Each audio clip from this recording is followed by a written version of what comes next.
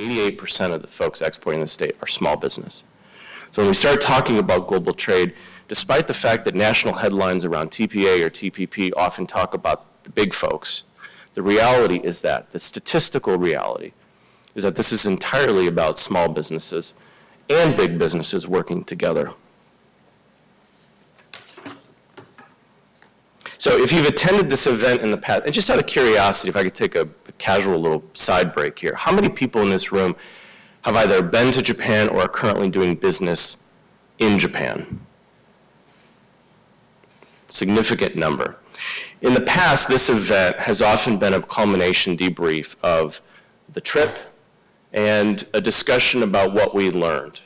But going forward, one of the things we're trying to do at the state is to broaden the audience base that gets engaged in this Japan dialogue with Oregon, and be able to start to better coordinate as a state the business development trips and missions that go on going forward, so that doing business in Oregon isn't just a one-day seminar in Tokyo once a year in April, but Oregon establishes its presence in Japan for a solid week with all of the businesses, NGOs, government officials, building out their own unique agendas that come back at the end of that week, so that when we leave, Japan knows Oregon is here to do business.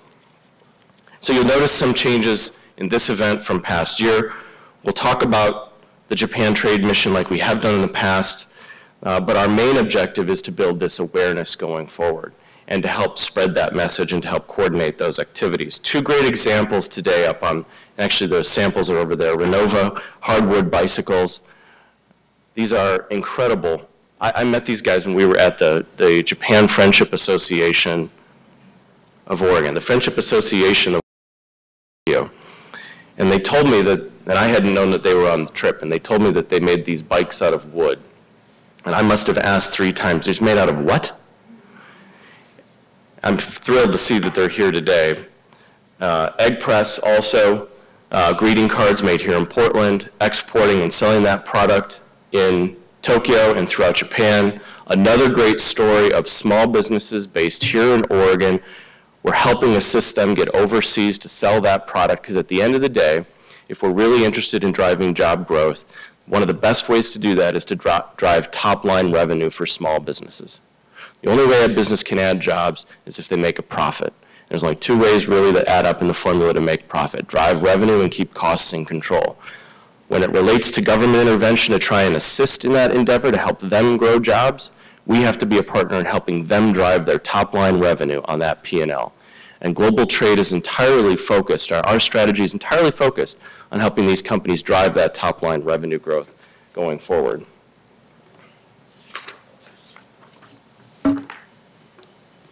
Oops. So some numbers for you. There's 6,000 companies in this state that export. 88% of them are small businesses. And we hit a record this last year at $21 billion of total state exports from Oregon overseas and around the world. These are big numbers, and it's not just the Nikes and Intels. It's almost entirely the small business community that's driving huge portions of its growth. But what's not reflected in this room, which I want to point out, is agriculture and the role that agriculture plays in the state's trade export numbers. A lot of what's focused on in the metropolitan area is food processing, especially when it relates to Japan, and semiconductor and electronics manufacturing, 2 historic stalwart industries operating here within this state. Outside the metropolitan area, outside the Cascades, or east, if you will, of Bend, agriculture continues to be the #1 driver of exports, and especially in Japan. The food processing, value-added agriculture is a really important part of our value proposition overseas, and particularly in Japan. So, a lot of you already know this, otherwise you probably wouldn't have showed up to an event on global trade and exports. So I want to talk to you a little bit about the actual mission component of what we did in April and how we're evolving it going forward with your participation and your help. For those of you who don't know, this is the world's 3rd largest economy we're talking about. And we sometimes forget this, and I'd like to remind, Oregon is a very, very small dot on a very big map. I know we're great. I know we're very cool. I know we do amazing things. But at the end of the day, we're a very, very small dot with a pretty small voice in the global economy. So we have to aggressively work every day to make our voice heard as we go overseas. There are 124 Japanese companies doing business in this state today.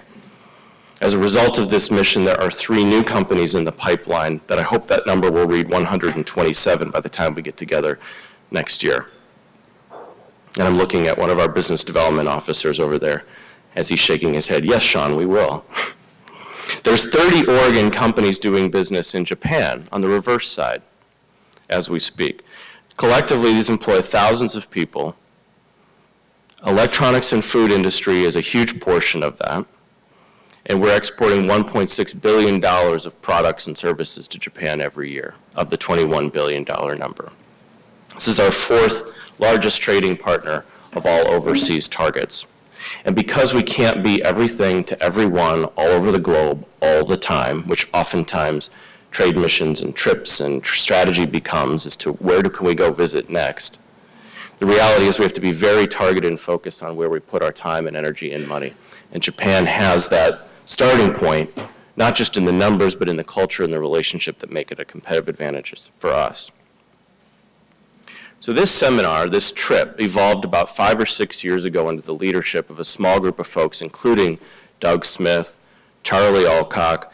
Every year, correct me if I have the facts wrong on this, the Friendship Association of Oregon in Tokyo, which is great, Tokyo, one of the world's largest metropolitan areas, has a Friendship Association of Oregon. Pretty special. Has an annual meeting. At that meeting 6 or 7 years ago, how many people attended that meeting? 1. So we had 1 friend from here. Yes, one Oregon friend. This year we went back, we led 27 delegates from across the state to Tokyo. And we had the largest turnout that we've ever had at the Friendship Association reception on the final concluding day of our trip, roughly 150 to 175 Tokyo executives, businesses doing operations here in Oregon, as well as our delegation trip.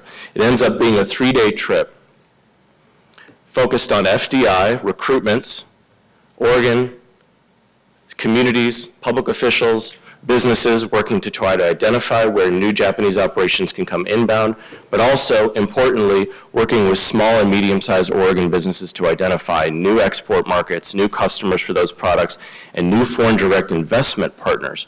One of the most interesting things I found coming out of this trip, the last 2 trips, was not necessarily the opportunities that are in Tokyo, a very saturated market, with very large companies who've already established North American operations. But quite frankly, our value proposition is with medium-sized manufacturing companies, small and medium-sized manufacturing companies that are family-owned in areas outside Tokyo, who are looking at the demographic trends of being in Japan as an aging and declining population, and trying to figure out how they drive their top-line revenue growth going forward, and are increasingly looking at North American expansion as an avenue into that revenue growth going forward. And where do they think when they first start making those decisions? They think about West Coast of the United States. It's an obvious direct link culturally. It's logistically incredibly efficient to get from Japan to the West Coast. Our value proposition is positioning ourselves as the cost-competitive alternative on the West Coast and the best place to do business within that framework. So you'll see in parts, as I'll get to in a minute, my personal agenda included getting out of Tokyo, going to pitch nanotechnology companies in that space, family-owned, outside Tokyo, transition of generational leadership at the executive position, where that next generation is beginning to think about, how do I grow revenue? It's not going to be in Japan. It's going to be in the United States. I got to figure out where that is. So true to form from previous seminars, pictures are very important, I've learned. So I want to share a few pictures and what they evoke. This picture for me reminds me every time that 95% of the world's customers live outside of the United States. And when we think about how we help Oregon small and medium-sized businesses grow, the density of people, the density of opportunity in a picture like this is looking out one window of a Tokyo high-rise. I think it's where the Oregon Bar and Grill is. Everybody know we have a restaurant in Tokyo? Pretty awesome, I think.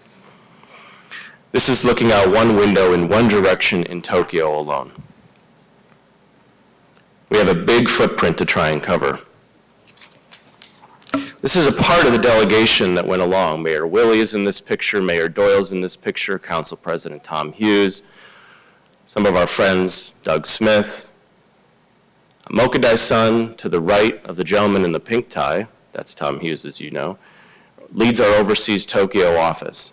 The only global trade office that Oregon has anywhere in the world with full-time staff is in Tokyo, led by Mokadai-san and Sanagawa-san. We don't have offices anywhere else in the world, so this is how important this relationship is to this state. But increasingly to small businesses, these are the folks who can pound the pavement, if you will, and expend some shoe leather on behalf of Oregon companies. And we want to see more deal volume go their way to help on the export side. They are there to assist you. But interestingly, this is only part of that delegation. So what happens on these trips if you haven't been, or you're thinking about how to coordinate your activities with this trip going forward? And I say this because what I've seen in a year on the job is that we've got lots of delegation trips going to Japan, not always necessarily coordinated with each other. And that's a good thing and a bad thing. The good part is we're in the market. The bad part is we've got the same voice, same state, going to the same place with different messages, with different collateral at different times of year. There's an opportunity once a year in April for all of us to be there together, speaking with one voice about Oregon, all running concurrent agendas and itineraries for what's important to us. So to give you an example, our friend Connie Stopher, who's over here and you'll hear from in a second, first trip, Jordan Cove. Everybody's heard of Jordan Cove. Jordan Cove Energy Project is a really, really important project, not only to the state, to the country, and increasingly to Japan, as it looks to diversify its energy mix following Fukushima. They're looking at potentially this being a primary source of LNG to fuel Japan's next phase of economic growth with energy. So Connie is on a train ride one day, hour and a half, out of Tokyo, having a meeting on this very topic. I'm 3 hours south on a train, talking to a nanotechnology company. The mayor of Hillsborough and Mark Clemens are out talking to an existing company, Tokai Carbon, to make sure that they remember that Hillsborough is #1 in the world, right, Mark? And that when they look at it making future personnel and capital equipment decisions, investments, that Oregon, the United States, Hillsborough is where that growth happens. So all of these folks on this delegation are running parallel and concurrent agendas trying to saturate that market and come back together at key points on a critical path through these trips throughout the entire week. Becomes an incredibly effective way for the state to speak with one voice, but do so in a way that hits as many people, companies, communities as possible. You'll also see here in this picture the media play. So increasingly what we're doing overseas, especially in Japan, is having a very focused media strategy and outreach. So Nikkan Kogyo is a business manufacturing, small manufacturing newspaper that has a circulation of roughly 400 to 450,000 daily, I believe, daily circulation of small and medium-sized manufacturing business leaders, executives. So we're focused on creating a lot of earned media to tell the Oregon story because we can't shake enough hands to create opportunity for Oregon companies, but we can continue to extend our outreach by telling the story. And I am assured by someone that whatever is there with my picture on it says all good things. I have no idea. Our delegation also visited the Panasonic Center. As you know, Panasonic made a significant investment in the Salem area years ago in the solar industry. We continue to go back to these industries, these corporate leaders, to not only nurture the existing relationship, but again, to talk about future investment. And this here is a picture of how the event culminates with the Friendship Association reception and lunch. The largest number of Japanese CEOs turn out for this event that we've had in the history of this event. And it's an opportunity for the small businesses to connect. It's an opportunity for government officials to connect and talk about why Oregon and to figure out where these industries are going into the future. We want to turn this into an entire week of activities next year, which is why we're having this session today to begin to coordinate that effort for next April. It may seem like a long ways off and a long ways away, but if we want to be able to build the delegation that goes, run concurrent agendas, time things so that businesses and government leaders are coming together increasingly to create a whole week of this type of activity, we need to engage more and more people, and that's part of the strategy of this agency, not only to continue on the history of this Japan relationship, but quite frankly, to take it into the 21st century, reflecting the issues and the trends that are true to Japan and true to Oregon today going forward. So with that, I want to turn it over to the folks who have forgotten more about Japan than I will probably ever know. Charlie Alcock, who is with PGE, but has been a long-time advocate of this relationship between these two countries, long before it was popular and cool, is going to moderate a panel of folks who I think can provide a lot of insight, not just in generalities, but also on the specifics of what we saw and what we learned about where Japan's economy is today. Thank you so much, everybody, for being here today. I greatly appreciate it.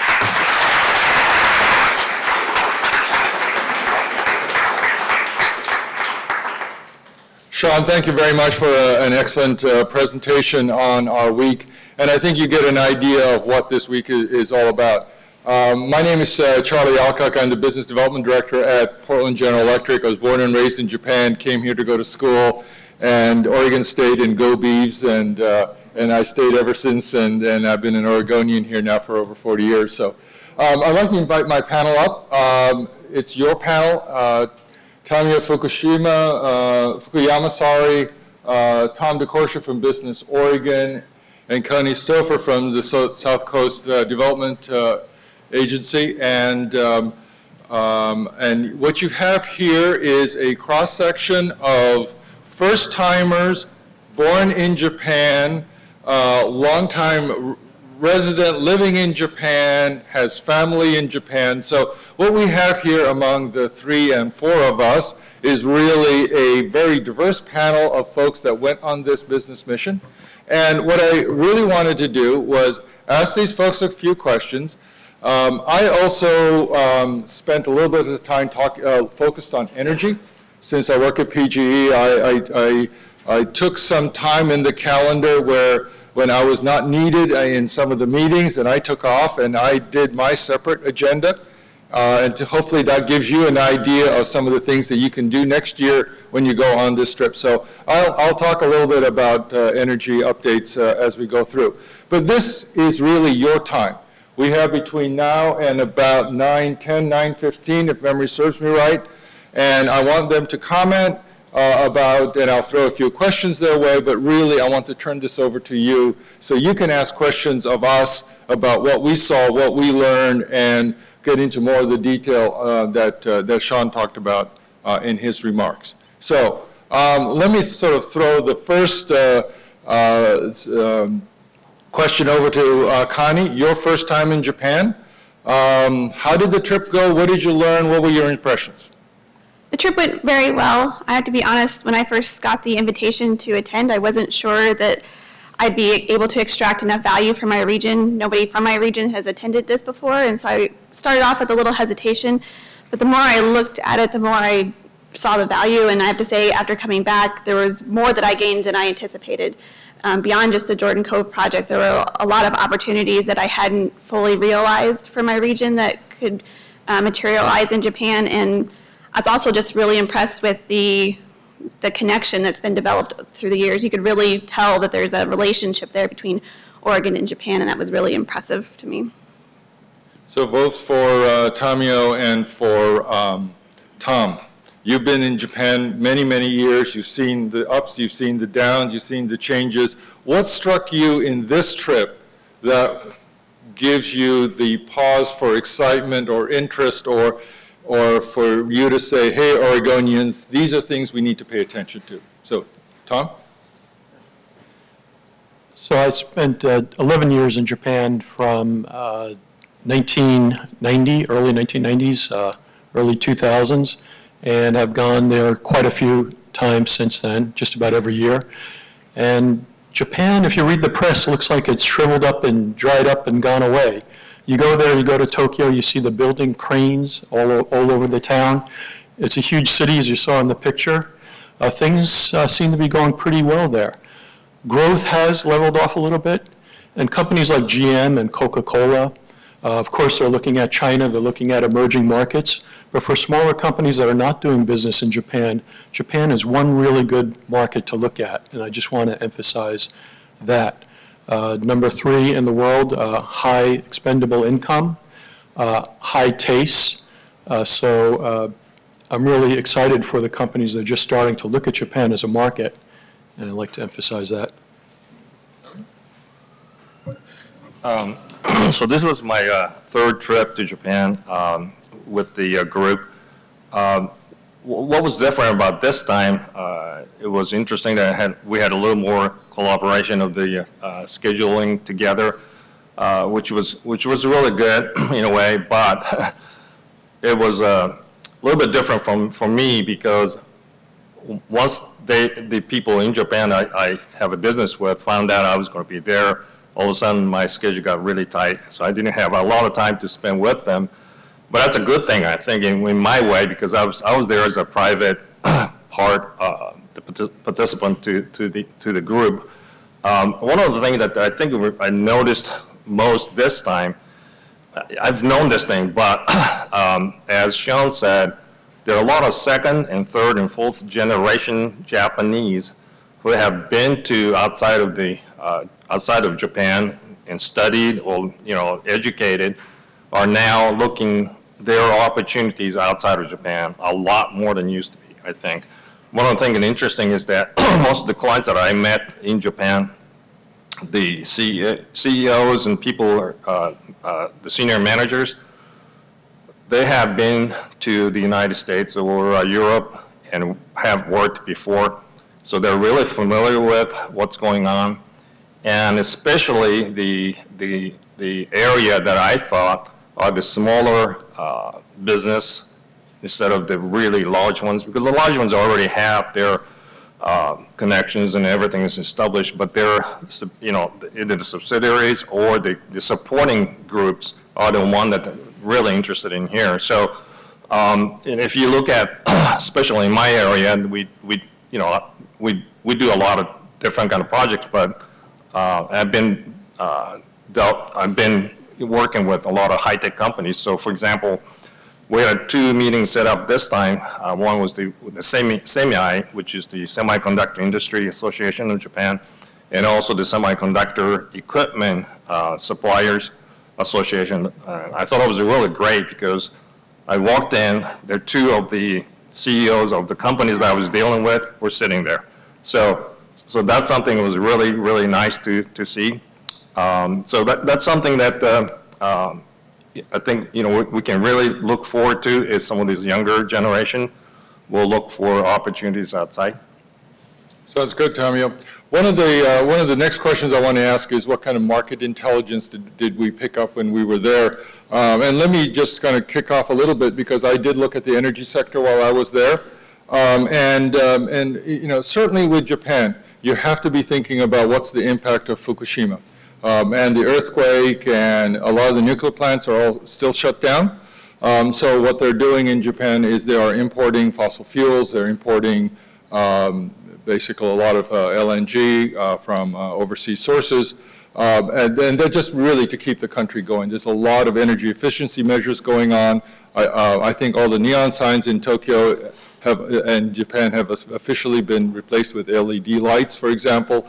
So they have done a lot of measures immediately after the Tohoku earthquake, the tsunami, and then the Fukushima situation. So you see that going on. But overall, you got to still remember that energy is an important part of Japan.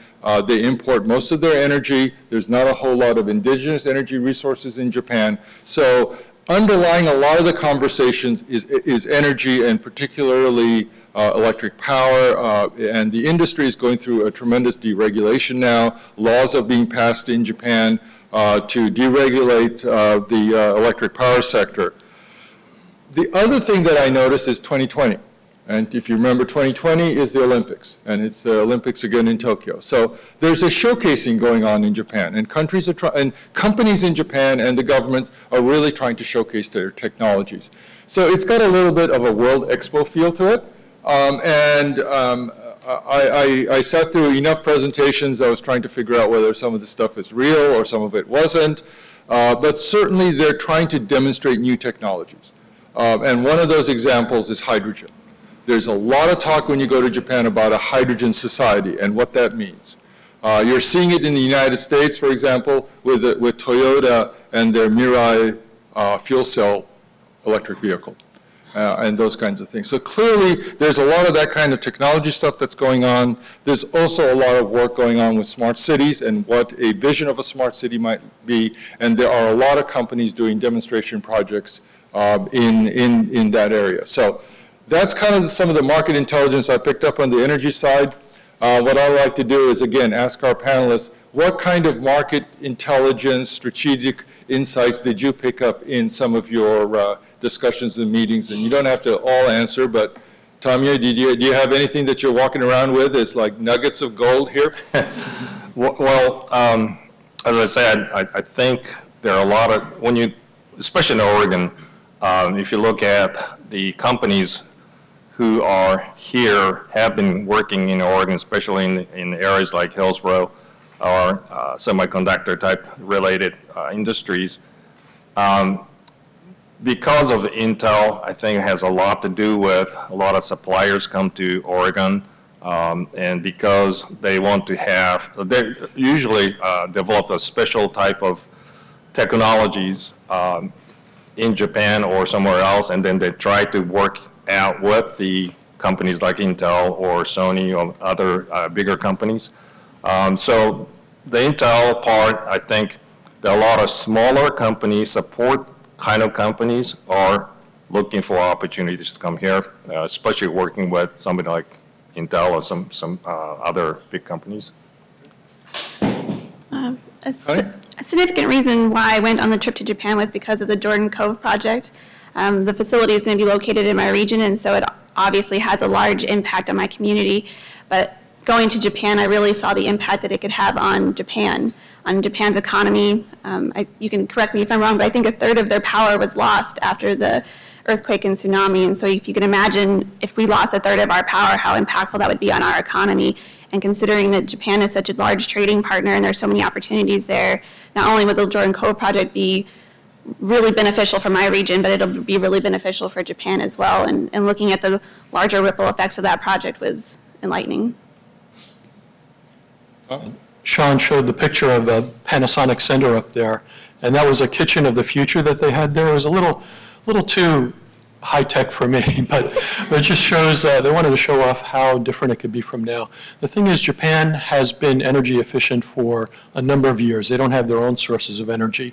So they're very interested in what we're doing, the green economy, green building, green energy, but they actually have a lot of good technology there. They just don't know how to market it as well in the U.S. So that's an opportunity for us to attract businesses here to help them develop the market for some of their products. I took a tour of accessory dwelling units in Portland a couple weekends ago, and a lot of them are putting in these split unit air conditioning things where the one unit goes outside and the other one goes up on the wall. It works as an air conditioner or a heater. Those come from Japan. They've been using them there for 20 years. And it's really popular here now. So I think there's a lot of opportunity to bring some of that technology from Japan into the U.S. and create jobs here in the process. Sure, can I add something? One of the interesting thing is that because of the United States economy, it's been better than this past several years. What we're finding out is there are a lot of shortage of good buildings, properties, especially in a lot of those small companies. When they come here, they would like to move in and start the operation. So they look for tenant improvement, TI, what we call type of spaces. And there's a little bit of shortage of that now in a lot of those areas. And again, they have to be there and strategically in certain areas to support certain things. So that's kind of what we're seeing because of the other part of the United States. are also moving in here, not the Japanese companies, but the other companies. And when you look at it, there are so many other foreign companies here. I think Germany is one of them, the biggest one here too. So Japan, people, those, come from Japan, have to kind of compete with them. So there's a little bit of shortage of the properties. Yep, that's exactly right. So I'm going to turn it over for questions from the audience. This is really your chance to ask us, and I know Sean, I'm going to volunteer Sean also if there are questions that come up for him as well. So as you, any questions from the audience for our panel? And you're not being all shy at 8:40 in the morning here.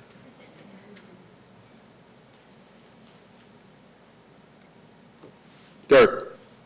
So maybe you could talk a little bit what sectors you see growth in Japanese business investment abroad, if that's in the areas where they're already investing here in Oregon, or if there are new sectors that they're starting to invest more abroad that have been attractive. Tamio? Well, I think there's something that Sean mentioned also, the food industry is one of them. And also there's specialty type of thing. There are a lot of techniques and technologies developed in Japan trying to come out here. So for example, I met with this one company who makes a paint. It's an insulating paint, insulation paint, so that by putting a paint on, it becomes has a really good insulating value, things like that. It's some new technology. So those are the ones that they just don't know how to get here. So that's one of them I saw. A lot of new technologies in softwares and so on. I think there are a lot of areas that I'm not aware of. But again, like the food is another one. There are restaurants coming up here from Japan. There's several of those noodle shops started. Clothing, that's another thing that it's been here. So those are the ones I can think of. Yeah, Derek, maybe another way to answer that is to look at some of the underlying trends. If you look at Japan, they buy their energy at world prices, right? So they buy their oil at world prices, they buy their LNG or natural gas at world prices. In the US, we buy our natural gas at domestic prices. That's a huge difference. So anybody who is thinking about energy as a key component in whatever they're doing in business operations, clearly that's a factor in consideration. I think what you've also heard is the medium-sized businesses, right? And many of these medium-sized businesses, they have good technologies, they're good manufacturing companies, they're located outside of the Tokyo region, right? And they have a senior leadership team that is thinking about the need to get into North American markets. See, they've all done China, done it, they figured that one out. They've done Southeast Asia in many cases, figured that one out, done it. Now what? And that's really the question that they're facing. Is it Europe, is it Japan? Is it Europe or is it North America? So there's a fork in the road. And if they go to Europe, it's further away and those kinds of things. North America, okay, a little bit closer, but they don't have the depth in many companies, in their senior ranks at the director level to understand how to do business in the US, right? They don't have the language skills, they don't have the business skills. So I think that's a new kind of era of Japanese businesses looking to come here. And I think that's clearly something, I picked up over the years. The days of Sony, Panasonic, and all the global brands coming to the U.S., for the most part, are over. I mean, yeah, they're going to keep doing things, but it is really now the next tier companies. And I think we see that here in the U.S. also, of companies here trying to go over. The other thing is that, and I think I think you guys have all seen this also, is that the questions are becoming far more generic. I mean, it used to be that somebody was looking to build a plant here, right, Tamio? They come here and they say, I want to build a factory here. Now it's like, well, I think about maybe a factory, but you know, I wouldn't mind doing a joint venture with somebody. Is there anybody around that I can do that with? Or, hey, is there a company I can buy, or somebody I can invest in?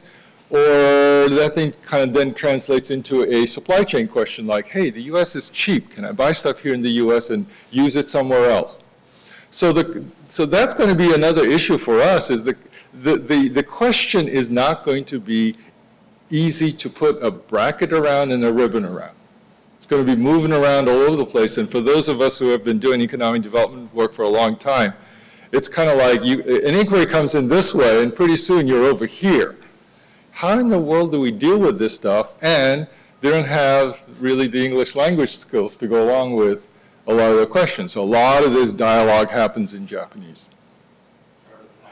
Sean, absolutely. So maybe Derek, to your point on the industry side, two things that jumped out from the duties perspective. One was on the semiconductor side, which is where so much of our state's economy is based. Hey, Sean, why don't you come on up here so everybody hears you?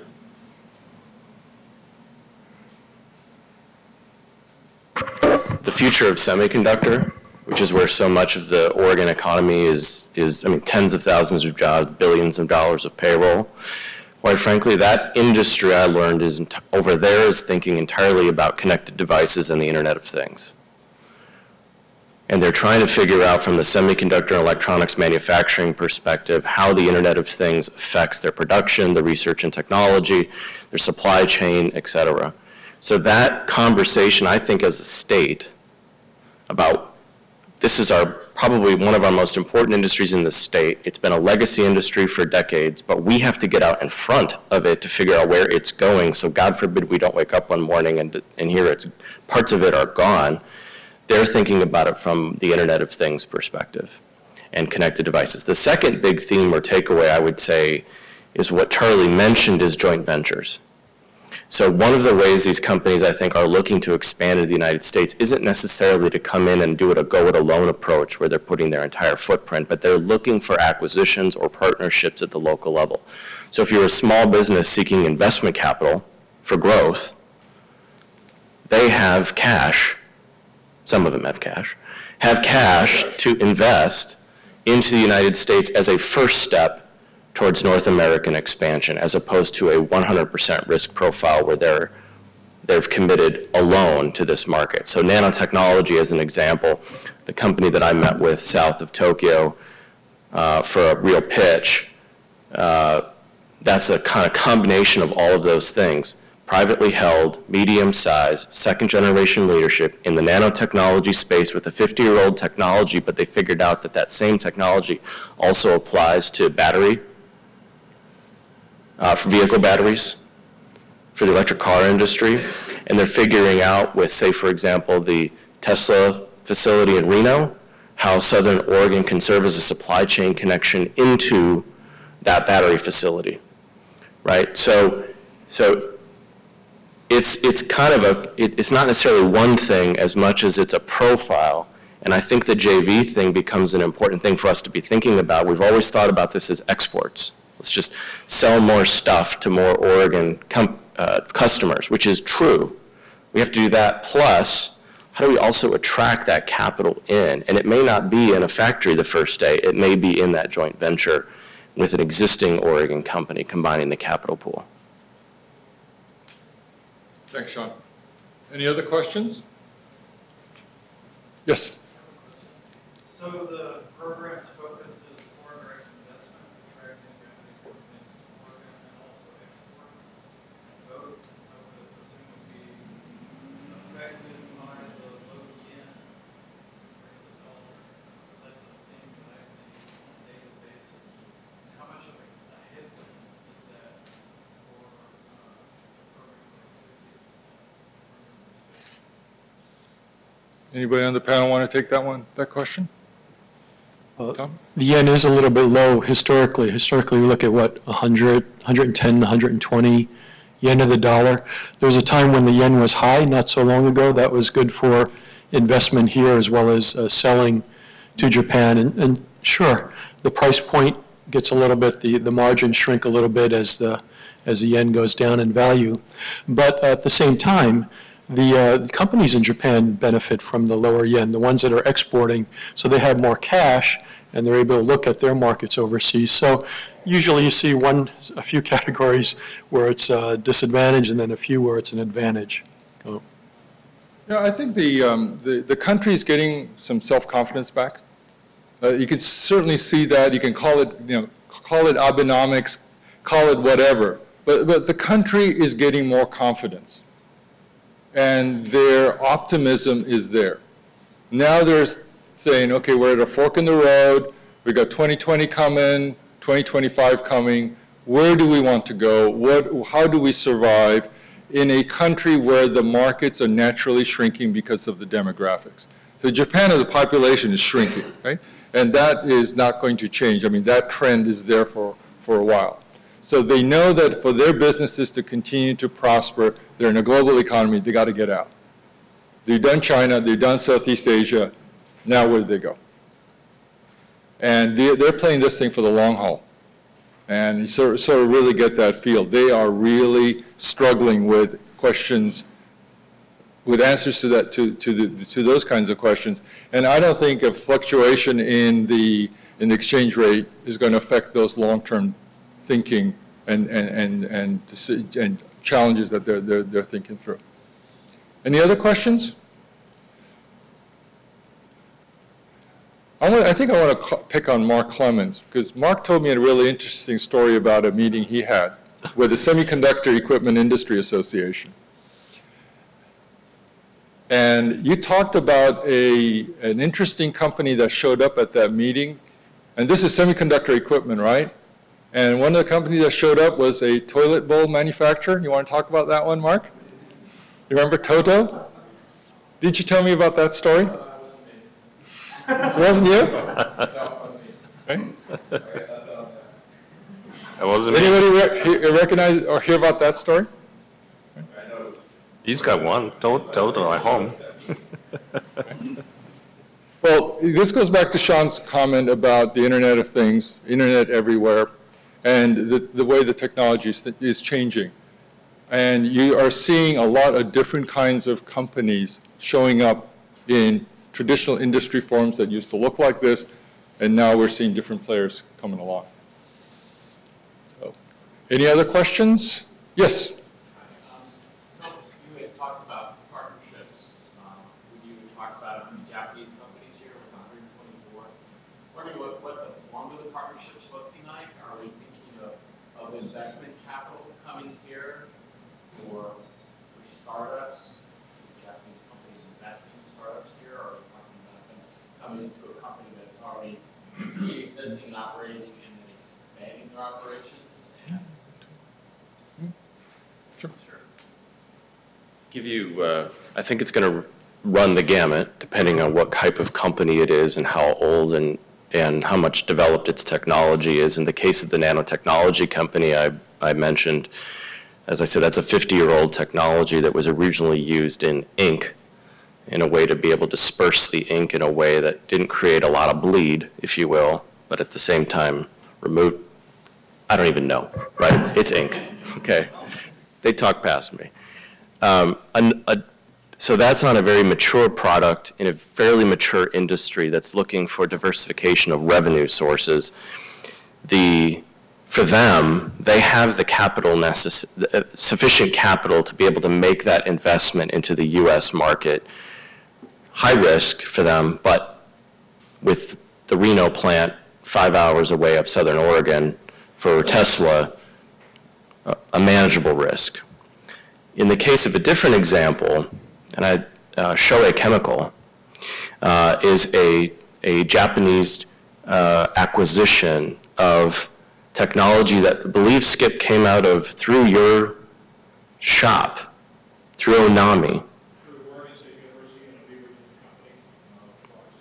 So their growth profile was to acquire a technology that was developed through the innovation ecosystem of the state. So it's not necessarily investing in the startup, to your question itself, as much as it's acquiring the technology and then figuring out how to fuel the growth here locally in terms of its manufacturing expansion. So I think, I know I'm not putting too fine a point on it because I don't think there's a one-size-fits-all structure for how those partnerships are going to be formed. It's going to be a pretty big.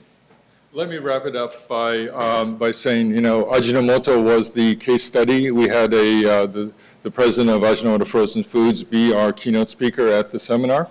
And, you know, he talked about coming to the United States first and thinking about, you know, making product here for export back to Japan, right? And within 6 months, 9 months, he said, oops, you know, that strategy isn't going to work. There's a population here in the U.S. that loves ethnic foods. We're going to make stuff here and sell it in the U.S., right? Talk about a 180-degree flip. And now what they've done is they've consolidated some of their research here in Oregon, and they went on a buying sort of spree to speak of, and they decided that they wanted their own own distribution chain, and they bought capacity with a food processing company based in Texas that has a footprint into the Southeast. So, you know, things change, and I think the whole nature of our experience the last, this trip, and we've been watching it, but this one it really struck home, is that the kinds of deals and the kinds of questions that are coming up are really changing, and even in the middle of a conversation, they do move around. So with that, please join me in thanking the panel, and we're switching over to the next section.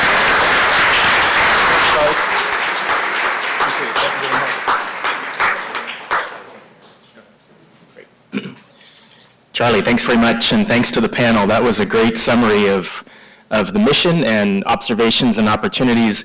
I really loved Sean's description, if you will, the imagery of Sean being 3 hours south and Connie being an hour and a half west, and that really is a great example of how this mission has evolved. And one of the things I really want to thank Janet Labar from Greater Portland, Inc., was part of the partnership that came on this trip, and Matt Miller is here, I think Alyssa is here, Derek is here from Greater Portland, Inc., Sheila is here. But one of the advantages of having Greater Portland, Inc. on this trip this time was that we reached out to industry associations and banks and technology consultants in a way that we used to do about 20 years ago, but hadn't done on a consistent basis. And for example, we met with Deloitte, which does, everybody knows the Fortune 500. Deloitte does a technology Fast 500 in each region of the world. And really thanks to the legwork and research of Matt Miller at GPI, we got in the door to meet with the senior vice president at Deloitte in Japan, who puts that together for all of Asia. And so we were talking with the guy who's evaluating and identifying who's the next biotechnology leader, who's the next software leader, who's the next Internet of Things leader. And so that was that wouldn't have happened without Greater Portland, Inc. being a part of that. The other really great meeting we had was with Bank of America. And again, that was through a board member of Greater Portland, Inc. here in town. But we were in front of their senior economist, who we were told later is most likely to be on the Bank of Japan, our Federal Reserve equivalent Board of Governors potentially next year, giving us his view on the Japanese economy. And one of the things that he pointed out, to your point, was the cash reserves of Japanese corporate sector currently is kind of it's amazing currently. And so the opportunity for Japanese companies and the partnerships, as Sean said, it's going to be diverse. It's going to be things we haven't even thought of before. And so I think the opportunity in Japan is significant. And the other really exciting thing about this mission this year and in recent years, again, is the diversity of engagement and involvement. It's not just guys like me in suits who are on this mission, but really thanks to Mitsu Yamazaki from Portland Development Commission, he's engaged a whole nother aspect of our economy for which Portland is really highly regarded in Japan. And he's energized the pop-up PDX, the artisan manufacturer, the folks who craft things with their hands with these beautiful bikes and beautiful artwork and greeting cards from Egg Press. So the next section of this morning is really to highlight that aspect of our economy, and I want to introduce my good friend Mitsu Yamazaki from Portland Development Commission.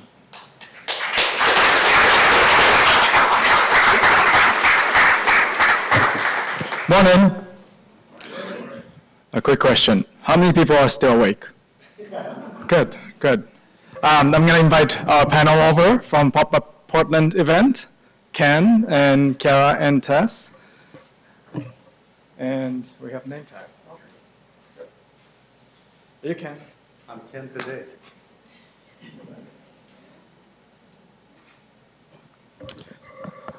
All right. And, oh, is this the clicker? And it's on. It's on. And that's not on yet. You have to turn it on, but leave it on if you like. All right, again, so all the talks prior to me had happened in 1 week, and so many meetings, I don't know, 24 meetings probably, and then second week, so it was actually Oregon 2 weeks. Second week, we actually had a Pop-Up Portland event from Monday through Friday in a venue called Machi Cute, and everybody gathered around in Tokyo just for the Friends of Oregon reception, which usually happens in the third Saturday of April every year. And so the pop-up team joined that with the entire delegation, had a great time drinking at 11 o'clock in the morning at the Oregon Bar and Grill downtown Tokyo with a view that Sean shot. It's great. Life is good. And then on Sunday, we took it basically a market tour, because some of the companies, we had 8 companies participated, some of the companies hadn't been to Japan, and we have to show them not only good times, but also how the market works, what the retail environment is like, what the industry is looking for, what the trends are like today. So we did that all-day tour, and with help of a few volunteers in Tokyo, we just dragged them around all over Tokyo. And there wasn't enough time, was it? No. All right, so I'm going to put some context of the week and the event, and I'm going to go into some questions, and then I'll open up a Q&A. So why we started, the context. So in 2012, Portland was selected as pilot city for, well, one of 4 pilot cities for Obama's national export initiative. And we came up with our own business plan for export to double our export production in 5 years. And at the time, Sean was actually the CEO of Greater Portland Inc., and he, along with a few people from Metro and PDC, led the task to create the big goals. And one of the strategies was to really brand Portland globally, so brand our competitive advantage. So that was the green building. So we came up with this brand called We Build Green Cities. Fast moving forward, we had a few good wins in Japan. We've taken several companies from Portland metro region, architects, engineers, sustainable consultants, landscape designers, planners, all those companies who've won contracts in and around Tokyo. Some of them are $2 billion projects. The fee is smaller than $2 billion, I'll tell you, but some significant projects. So there are successes. And then, of course, you know, our superiors and bosses are like, okay, We Build Green Cities have worked. What's next? Japan is ready. So the next task was to create, look for something new that we can still sell in Portland, in Japan, from Portland. And some of the media coverage we have been getting for the last, I'll say 3-4 years, are getting bigger and bigger. So I've put some of the magazines on that table if you'd like to look at. Second one from your right, Popeye, they've had an entire monthly issue on Portland.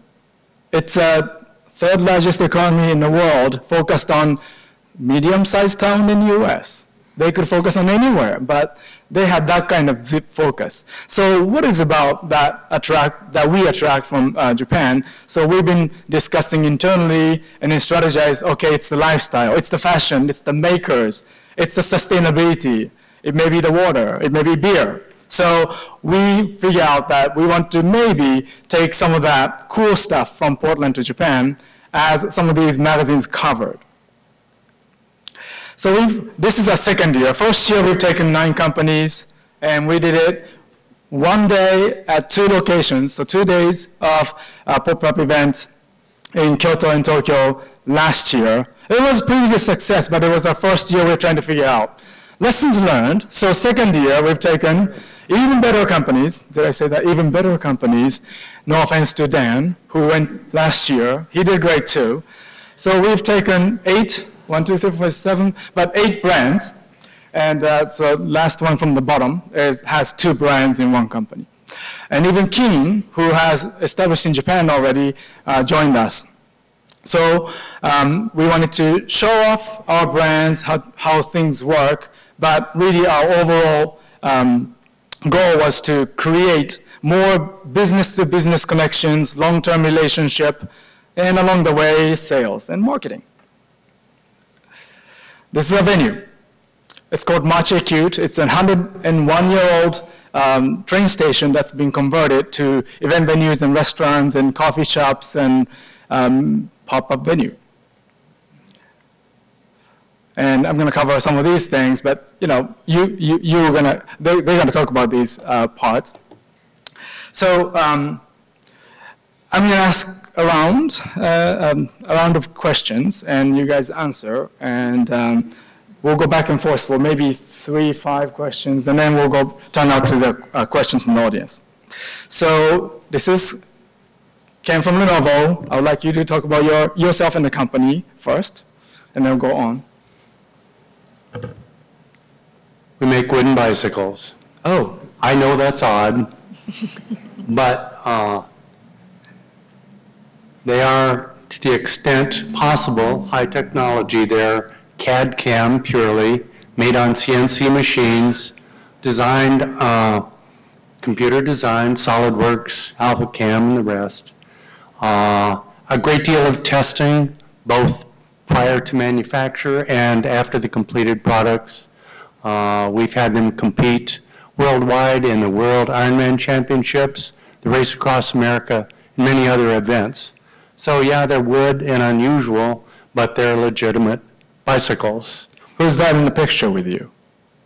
That is my son, Stuart. Who was on the trip?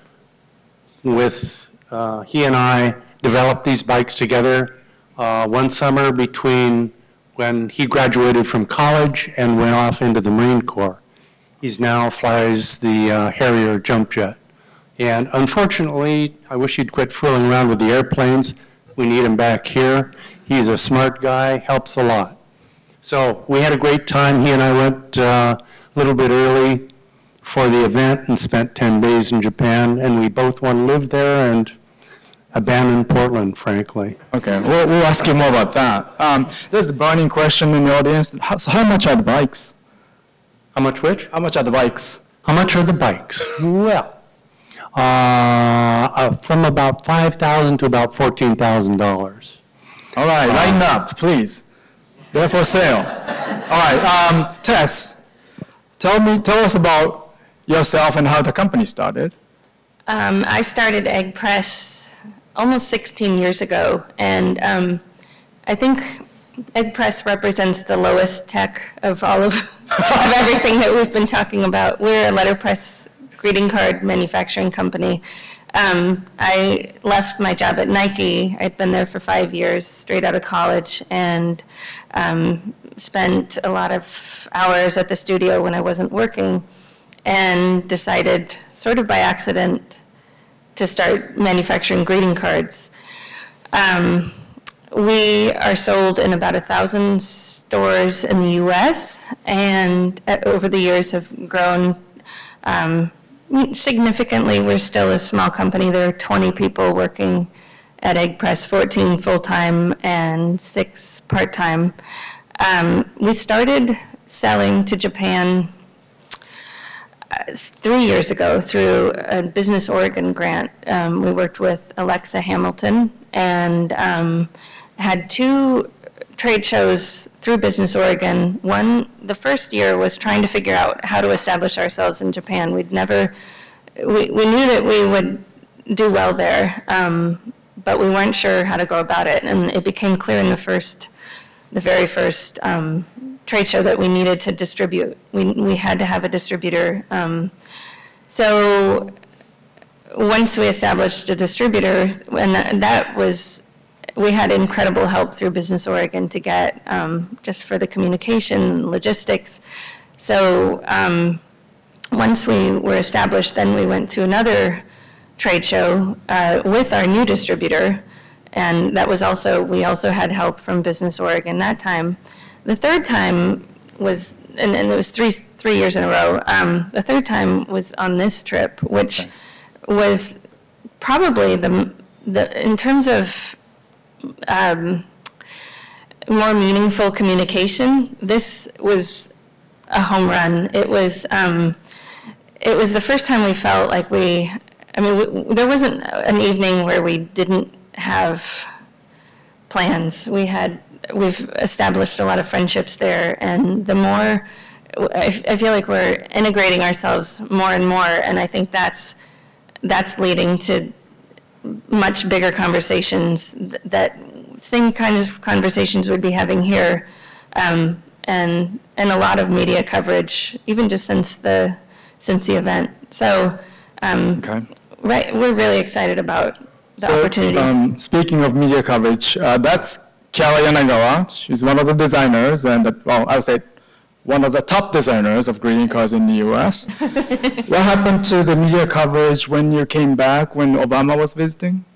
Well, I mean, Tess could probably speak to her visit with the president a little bit more. But since we've been back, we've had, we were in the True Portland Guide, which I don't know if that happens sort of subsequent to the trip or since we got back. There was an article published in Mono magazine, and then there's an article, Yayoi, who I think is here somewhere, she's working on for Nice Things, which I think is a newer publication. But yeah, Tess got a chance to meet the president. And I think it was... I'll give you 2 minutes. No. I remember nothing. It was really incredible. But it sort of seemed like it was in direct relation to the trip. Yeah, sure. I had a call from the trade office to talk about our trade, just our trade experience in the last 3 years with Japan, and how we export, and how if TPP were to pass, that could, what opportunities that might mean for our company. It was interesting to learn about it because Tess was a designer at Nike, and when President Obama was speaking at Nike about advocating TPP, he gave a shout out about Tess and her success in Japan, and joking about how nice the cars were. And has to be translated into Japanese, which is not true, but that was funny. So there's an online video about it. It didn't go viral, only at PDC. What are some of the challenges you encounter in Japan, either in the past or this time? Any challenges? It's all a challenge, Japan. God, everybody here has been there a lot, not us. Right, that was your first trip. Bikes all over the world, from South Africa to Nova Scotia, Alaska, Belize, the jungle, Singapore, everywhere, but not Japan. And we felt that there was an affinity with the craftsmanship, the wood, the joinery, all of this stuff would be a natural for Japan. Never sold one bike in Japan. So how many have you sold so far in Japan? 5. 5 of them? Yeah. 5 times 10,000, 20,000? But the key thing, so probably everybody here in the room knows Muji. So when Muji emailed us a year ago, I thought, spam. Muji? Come on, Muji? Nah. But so I read the email a little more carefully, and they wanted to come visit. us, our little company in Portland. So they did. For those who don't know, it's a department store with some 650 stores worldwide. They started in Tokyo. Their operations center is really in Singapore. Stores in the US now. So we met with them again in Tokyo. And our intention when we went to Japan was, thanks to these guys who supported us so many ways, from a cultural understanding of what we're up against, to how to ship things over there and get them back. All of these things, we had no clue about Japan, which is different than almost anywhere else, purely from the language barrier and the cultural barrier. I'm from California, and patience is not one of my virtues. Japan is all about patience. Take your time. It'll happen after a while. So these guys, 3 years, for us, one trip is just the beginning. Mm-hmm. We met with Muji, again in Tokyo. They came back after the Tokyo trip and met with us in Portland again. They like more of our products. They want us to do a particular bike for them to suit their economy because of the $5,000 problem that Mitsu brought up. We need less expensive bikes over there. They're all about sustainability, the environment, all of that. That's a hallmark for Muji, which is what they like about our bikes, sustainable products. So it's a huge learning experience. Oh my God, and we never would have done it without these guys, never. Wouldn't even consider it. I mean, it's just not possible. There were translators there for us. The translators would take over. We could have gone and had lunch or beer or something. They were selling the bikes.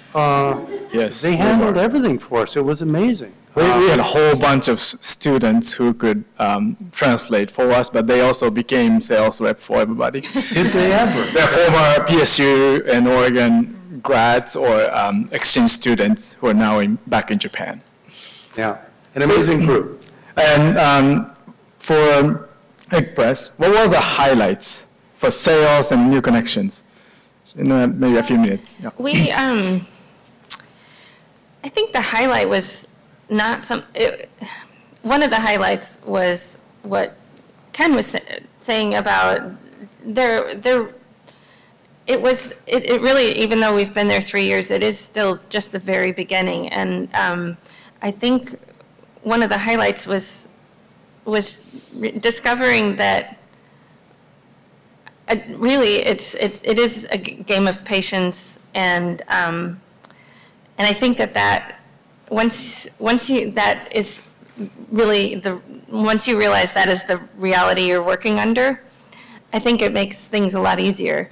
Since we've gotten back, we've slowly, made progress with from some of the conversations we had while we were there. The other thing, I think also realizing that we're becoming more integrated there than we ever expected. We had dinners with people. We've been doing kind of exchanges, just impromptu exchanges with people we've met from Japan, and people who have introduced themselves by email and said, I'm coming to Portland, can I have a tour? And I think we've done so many tours with people we've met in Japan or people who have introduced themselves who are coming to Portland. And I think that building those relationships that's incredible. That's a really, it's part of this building a foundation in Japan that it is slow. It's slow, but it's, I think it's legitimate. It's meaningful, and that's a huge takeaway from our experience. We also had some great conversations with a couple existing accounts, but in bigger ways than ever. So I think along with that, I mean, what the pop-up allowed us to do was the venue, the translators, and the amount of time, and also the sort of matching that the PDC did ahead of time really facilitated those meaningful conversations. So there was enough, you know, space and time to have those conversations. There were the translators to help us like really understand each other. And you know, when you go to a traditional trade show, it's all about sort of the quick, sort of here's what we do, and you know, introducing yourself, but you don't really have that time to cultivate those relationships. Good. I have a couple more questions that I'll open up. Are there any advice for Oregon small businesses if they're interested in Japan? Can you give them any advice for now, if they haven't been to Japan? Start early. Start early, that's a good one. Persevere. It's a long, I mean, we've been dealing with Muji. So Muji has overtaken us. I mean, okay, so we're a flea on the back of an elephant, but and that investment thing comes up, you know, I mean, we're nervous about dealing with Muji. It's so huge. But it's just taken so long, and but as we go along, we meet people from this department, from that office, a whole range of people, a whole range of dinners and meetings, and what a joy to deal with they are. I mean, they're great, but it just takes a long time, a lot of I's to dot and T's to cross. Okay. For them, more than for us. Yes, we'll do it. Well, slow down. Okay. Same question. Yeah. I think I would second that patience and just don't expect it to be the same pace you're used to. But I think really understanding your opportunities there that's another piece of advice I'd give. I think that it just, for us, it was a natural fit, but I think we're starting to realize that there are a lot of other collaborations to be had that wouldn't necessarily present themselves here. So I think educating ourselves on that has been smart. Yeah, how about your general lessons, but also from aesthetic and design standpoint? Well, Tess and I have been big fans of Japanese design and textiles and that sort of thing for a long time. And I would say that there's a kinship between quality in Japan that I think that we appreciate, in addition to just really nice, clean design. Okay. And my final question, how do PDC organization pop-up and Business Oregon STEP grant help you? Give us the ways that helped and maybe some improvements that you think we could do for you guys in the future. We would never have gone to Japan without you guys, period. Maybe next time. I mean, it was just, I mean, it's just a beginning. Tom mentioned that, Tom DeCourcia earlier. This was a beginning. If we hadn't had Muji, which they came to us, so we can't take credit for that, penetrating the distribution market of cycling in Japan is going to be a long haul. Ain't easy. It's a very closed, tight yakuza of bicycle distribution. So that's going to be tough. But the relationships that you build grow and grow, and pretty soon you worm your way in step by step. I think it's, I mean, I love it, actually. It's a great game over there, and the people are amazing. I love Japan.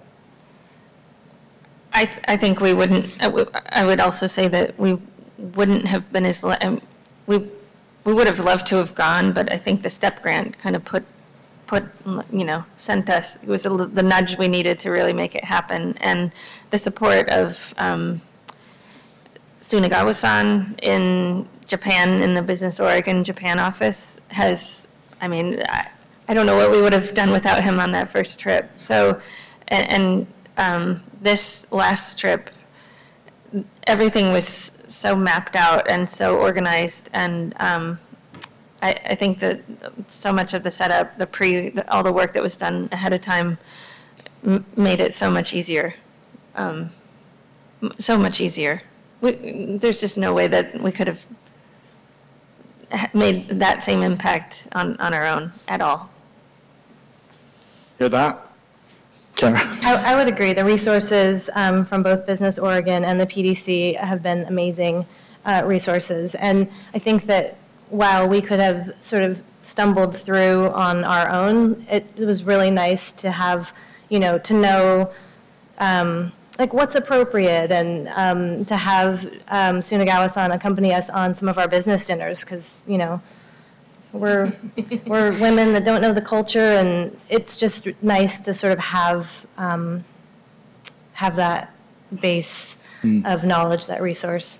It's the priceless. Yeah, we had one meeting with you guys just about Japanese business culture. How do we do that? What's it like? Yeah. Without those things. And that was like 30-minute business meeting. card, Yeah. 30-minute meeting wasn't enough, but yes, that was a start. All right, now, before you guys fall asleep, I'm going to open up to audience questions. Go ahead. Japan is a bicycle society, so I'm going to assume that, but they're not a greeting card society.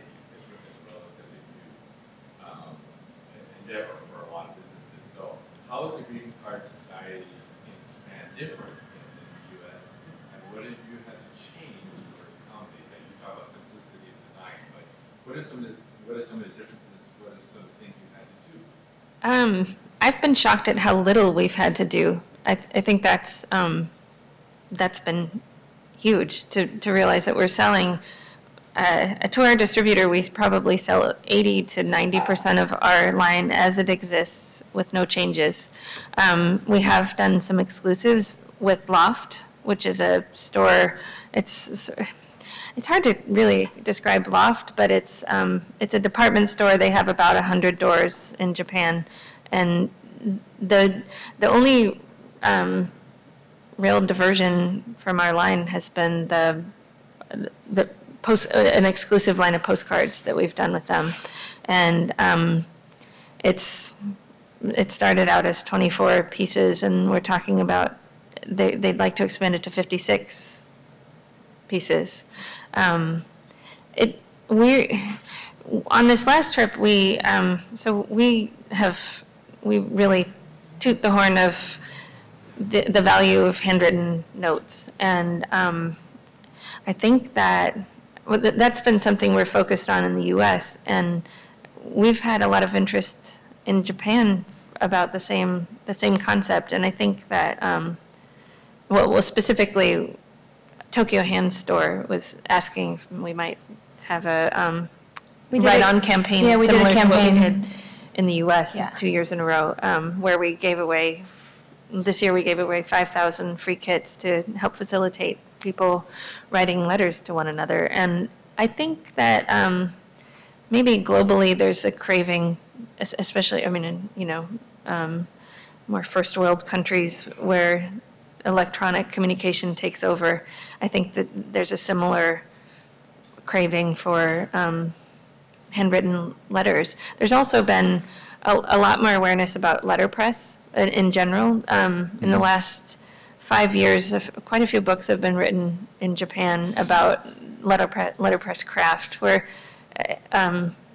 maybe the same was happening in the U.S. When I first started Egg Press 16 years ago, there were just two or three letterpress companies doing greeting cards, and I think Japan is kind of a little bit behind on the trend. I don't know if it's necessarily a trend, but there's a new appreciation for letterpress in Japan. Okay. Any other questions? Go ahead. So I have a company that makes women's denim, and I think that American-made denim for Japanese women is going to be something that resonates for a lot of the same reasons of craft. Our first baby step is just to understand the Japanese customer better. I think we'll try to attract some of the Japanese tourists in first. But my question is, were there any common questions that you got? Who showed up to the pop-up store, and was there any surprising questions about them? You want to take that? Ken? Kara? I mean, I don't know if there were any surprising questions about Portland, but what I did understand that we were very much ambassadors. So, maybe they might ask about our line and talk to us about what we were doing, but they really wanted to know about Portland as well. So it felt like Portland itself is a brand, and we were sort of not only representing our own brands, but the brand of Portland. Mm. Anything to add, Ken? I agree. Yeah. All right, a few more questions? Nothing to add to that. Go ahead. I have a lip balm company in Portland. Yeah. Lip balm, and just started working with a Japanese distributor in the last year. And my question is on price point. I think my lip balm retails here for $2.99, and there it's like 700 and something yen. Jeez. Around $7. So do you see a similar? How does your retail price point compare here to there? Is that normal, or is that something I should talk about? We have a pretty typical distributor price break, which is half of wholesale. So we're taking a big cut on our margins, but the volume is a lot different. So it sort of makes up for it. And with letterpress, there might be, I think lip balm and letterpress are probably pretty different. So we can afford to take those cuts because really when you're printing volume, it just makes it that much easier to absorb. I did notice when we were there, we have a line of goods called Social Preparedness Kit, and it's tools to help keep in touch. And so some of it is screen printed fabric that we print in-house, and we sew, pencil pouches and bags and such. And I did see that, of all the bags, the pencil pouches didn't get as much attention, and probably because the price point was a little bit high for Japan. And I think probably because they use pencil pouches a lot, you can get pencil pouches at the dollar store. So right. in that way, maybe, craft isn't so important. It's more the function of the item. But that's the only place that I really saw that the price point was maybe an issue, is the one item. Yeah, and also the type of distributor you're working with. If they're national and they are into a bunch of small retail shops, then that's one thing. If they're into higher-end department store, that's a totally different game. So you have to work with various types of distributors to get into different markets. So that dictates the price points every time. Yeah. Okay, any other questions? Go ahead. Being with the Japanese company who's actually launching the product into Japan, we're also very interested in the marketing aspect and do that. But we've been to Japan for the last 2 years trying to launch the product. And I'm interested to find out, as you get connections with distributors or wholesalers, are you looking for the exclusive, or are you finding that once you get started, you have a number of different distributors that are interested in your products, or how is that philosophy? We have a few minutes to answer. I think it varies from company to company, but our experience, we're taking our sub-brand, the Social Preparedness Kit brand, which we didn't think our distributor was interested in. It turns out that they were. But in our case, I think it's just a lot simpler and more straightforward. We can focus all of our energy into that one relationship, and it's just a lot simpler to ship to one location, one pallet, and greeting cards packed down pretty small. But that is a decision that we made. There were other opportunities and people that were interested in, say, can we take your product and take it into this market, or can we go more of a fashion direction? But we chose to stick with our original distributor and see how it goes with them. Yeah, and how was it for you being very specialized as our product? How have you felt? Distribution in Japan is weird for bicycles. I hate to say it. We contacted, as did these guys, all of them prior to going there. Not one agreed to meet with us. Not one. Well, they came to the event, but not one distributor. The only one that came, yeah, so that goes back to what Tess was saying. Yeah, there's a range of them. So there are some very small distributors, and of course the big time guys, well, we like to ship pallets of stuff too. Yeah. That's the way to do it. So it's going to take more trips to Japan to really understand what's going on with all of that. I don't know. I have heard from people in Japan that it is very tightly controlled and narrow in the whole bicycle thing. So that remains to be seen. Sure does raise my interest in Muji. Good. Okay. Just a final wrap-up thought, but Japan is getting ready for Olympics. They are still putting billions of dollars for rebuild. Japanese yen devaluation, about 20–25%, have been occurring, but that hasn't prevented them from buying more stuff from Oregon and US and other countries because of the higher value-added products and the uniqueness of our products. So there are opportunities for many kind of products, but we have to remember always that Japan really values the face-to-face, in-person relationship building, and without traveling, it will not happen. And right buyers are not usually traveling to Portland. That are younger folks, or maybe salespeople for traveling through Portland, or government folks traveling through the urban studies tours, but not the right buyers or CEOs. So you really have to pay attention to meeting the right person and talk about the right message of what you're trying to sell. And that's important. And that's what we, as PDC, that's what we really learned from these pop-up trips. Thank you. So, yeah. Thank you, guys.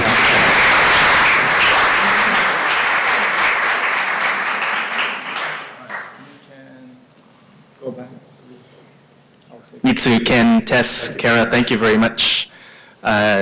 I think one of the things that's been most exciting about this morning is to give you all a chance to be introduced to the kind of resources that are available here in our community.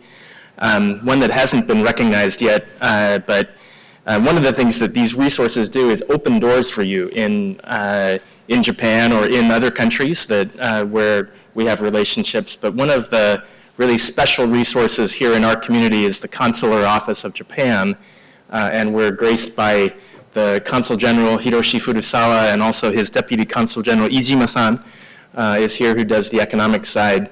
But I want to thank them for being here this morning and for the doors that they open, kind of behind the scenes things that many of us who are on these missions, we don't quite see, but there's a lot of really good work that takes place. So thank you very much, Consul General.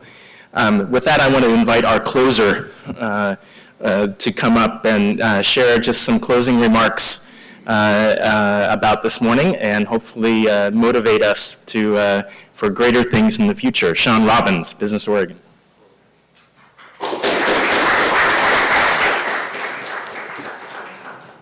Motivate.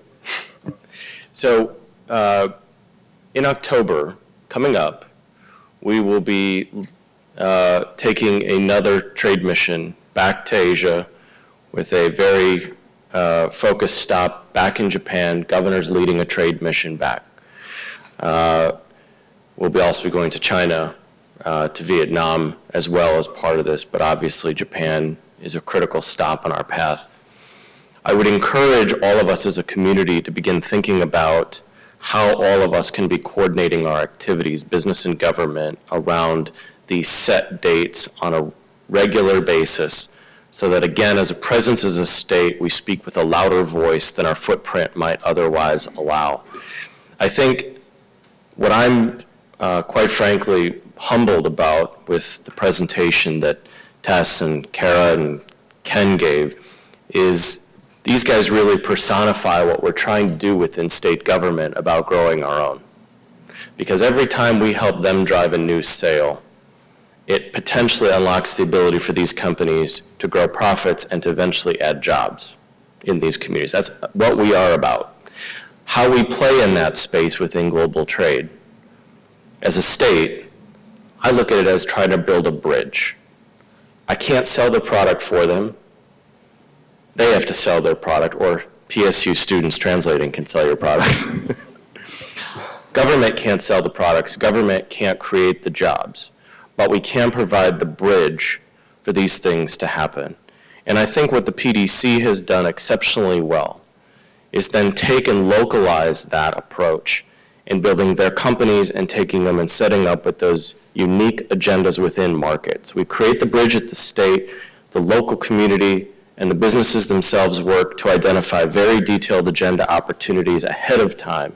The more precise you are, the more prepared you are, the better, in fact, you're going to be at succeeding in a market like Japan. And to the point on patience, if you say you're going to come back to Japan, you got to come back to Japan.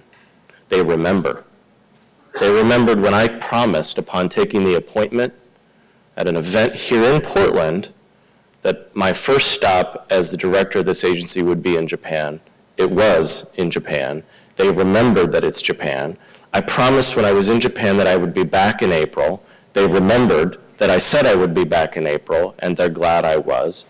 And it's that repetition over time that builds the trust in the relationship, not just at the business level, but also at the government level, for us to be able to help open more of those doors for our businesses to succeed.